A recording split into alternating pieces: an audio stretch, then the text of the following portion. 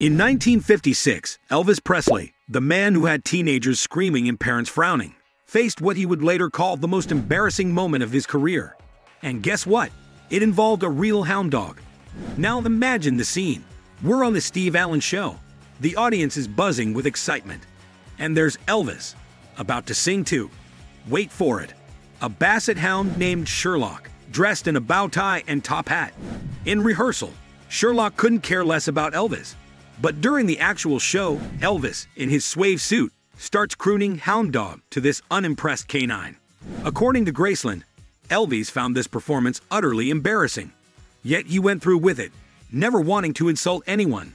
Gordon Stoker, from Elvis' backing group, said he always did the best he could with whatever situation he was given.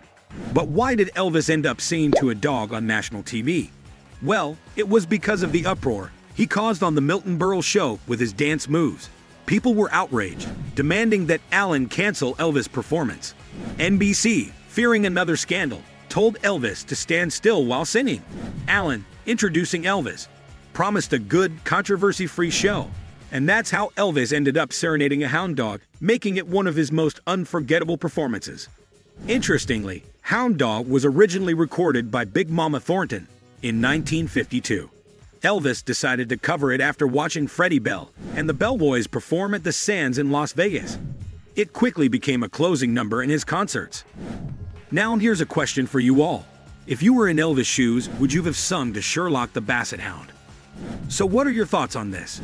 Sound off in the comments section down below. And don't forget to like the video and subscribe to the channel for celebrity news and updates every day.